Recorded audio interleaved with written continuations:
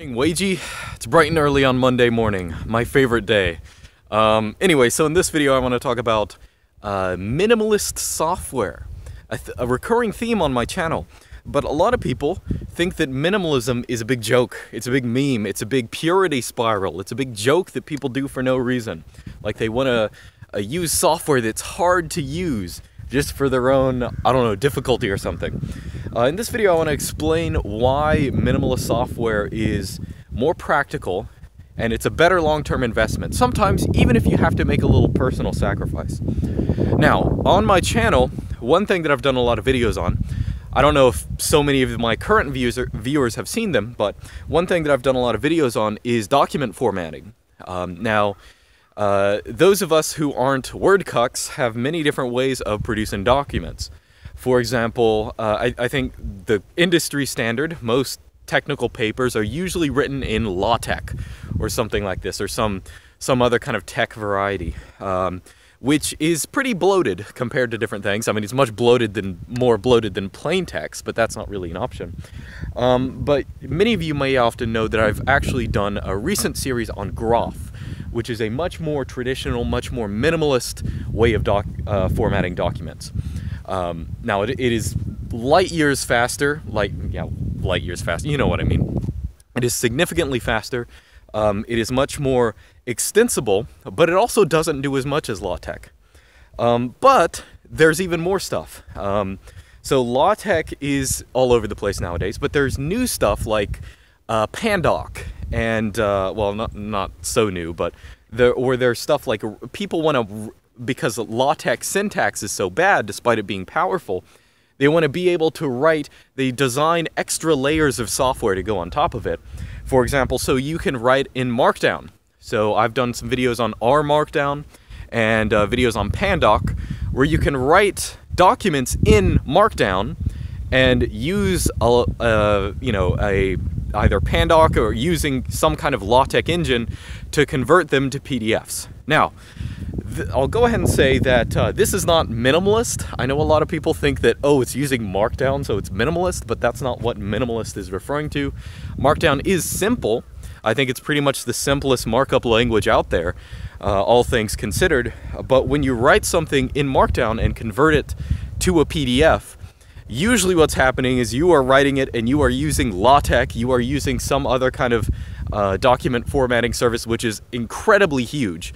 I mean, if you install Pandoc, that's nearly a gigabyte of dependencies. It's insane. LaTeX is pretty much the same way if you want to do anything fancy. Or if you're doing something like R Markdown, you have to have all of that junk, including R, and yeah, it's just enormous. Now, for many users, I think, they think of Markdown or R Markdown as being easier because you can just write in Markdown and proceed from there. But the fact of the matter is, what you're doing when you're using these services is that you are adding more and more and more layers of software that are just infinitely deep to do more basic things that if you might not like the syntax of a minimalist document formatter like Graph, which really is probably better than LaTeX anyway in terms of the syntax, but you might not necessarily like Graph. But the thing about Graph is that documents format instantly, even if you have complex bibliographies and references and stuff like that, because it's sort of a Unix-based, everything is a little tool or whatever that functions together. So why I say this, this isn't just an issue of speed, it's an issue of actually getting things done. Let me provide you an example. Recently, a couple months ago, I was writing a book, writing a book specifically in R Markdown, which of course is going to be compiled with a variety of LaTeX when you actually compile it. So I was writing a book in R Markdown, and there was a point where I needed to insert an emoji character.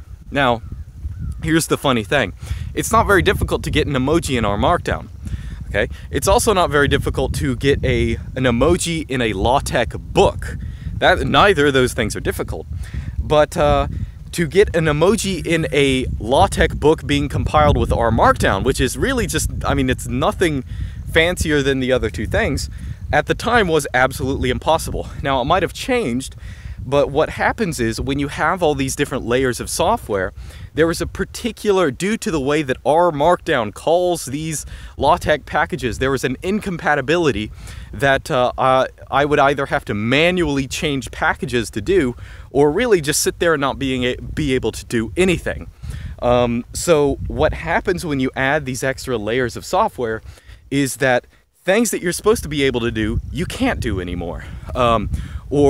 And it's not just there's no way of doing it, they're unfixable to either an end user or someone who might know a whole lot about it. You know, you basically have to wait for someone else to fix it. Now compare that to Graph. In Graph, I also cannot insert emojis. I don't know how to do it. I think actually it's a PostScript problem. I think if I compiled to some other kind of like HTML, it might be easier. But I don't know how to insert emojis in Graph. I'll just put it that way. But I feel better about Graph because I can't insert emojis in Graph because the feature isn't there, okay? If I really wanted to add that feature, I could do my research, I could make something and add it in, okay? But when it comes to bloated software, where you have all of these different, you know, these substrates of software on top of each other, constantly interacting in unexpected ways, unexpected by you and unexpected even by the people who either wrote them or put them together, what you have is you have errors that you can't fix, and there's nothing really you can do about them.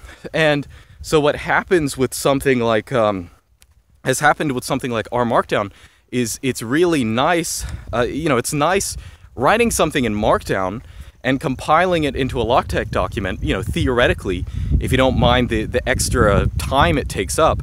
But as soon as you want to do something a little different than just writing text, it becomes, I mean, even something like just inserting a Unicode character, it can become incredibly difficult and incredibly annoying in particular, in very specific use cases. So of course this isn't about emojis, this isn't a bit about R Markdown, this isn't about LaTeX, this is about the fact that nowadays people have this software philosophy where if they want to add something to our collective, you know, software repository, so to speak, they want to write stuff on top of old stuff. So they're going to take the engines that already exist and build more engines on top of them. When in reality, there might be something like this out there, but one thing I'd like to see is, since people love Markdown so much, if someone just wrote a Markdown to PDF converter or PostScript converter or something like that, that just not using LaTeX, not using Pandoc, not using, you know, any of these you know, megabytes and megabytes or sometimes gigabytes of dependencies. If you just wrote a converter that turned X into Y, that would be nice.